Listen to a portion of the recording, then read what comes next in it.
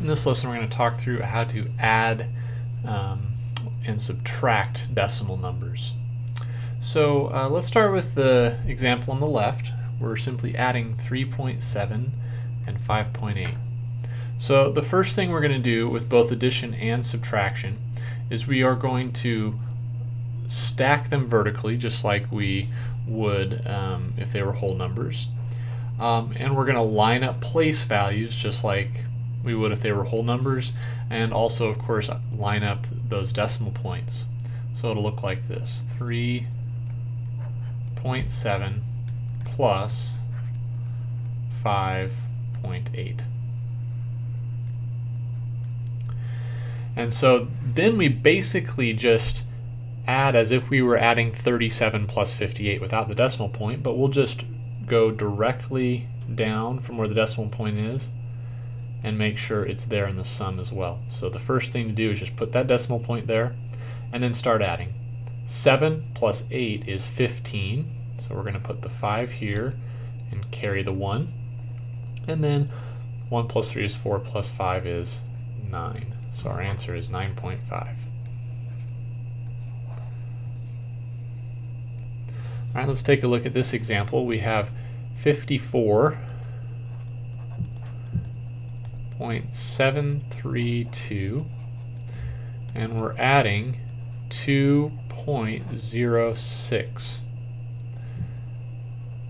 So first thing to notice is it's okay if a particular number has fewer digits than another number that you're trying to add to it.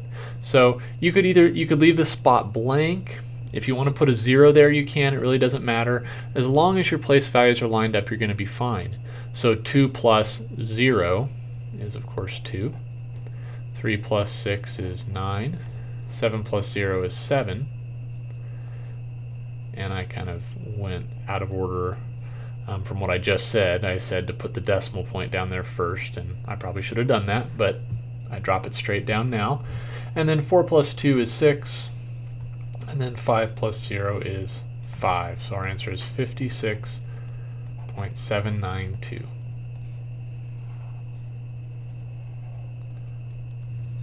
Alright, so let's do a couple of subtraction problems. We're going to set subtraction problems up in the same way. We'll go ahead and stack them, make sure our place values are lined up.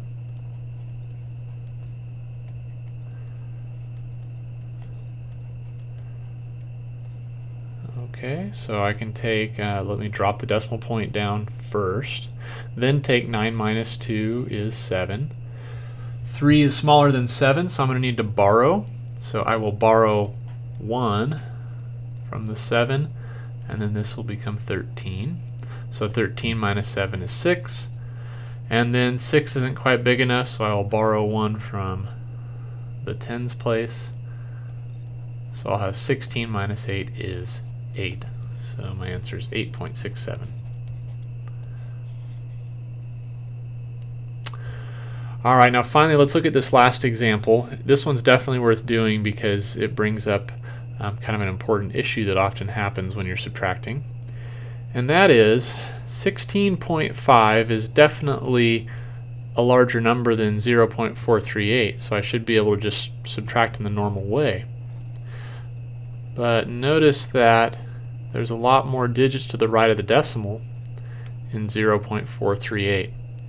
So while over in this addition problem, when we had a different number of digits in each number, I said you could either put a 0 in there or you could leave it blank. Well, here I really should put zeros up above this 3 and this 8, because we understand that 16.5 is the same as 16.50, which is the same as 16.500. So we'll put those zeros there, and now what we're going to have to do is we're going to have to do some borrowing so that I can take 8 away from what's above it. So 0 is not big enough, so I go to the next digit to the left. Of course I can't borrow from that, so then remember we go to the next 2 together and we say, alright, let's borrow from 50.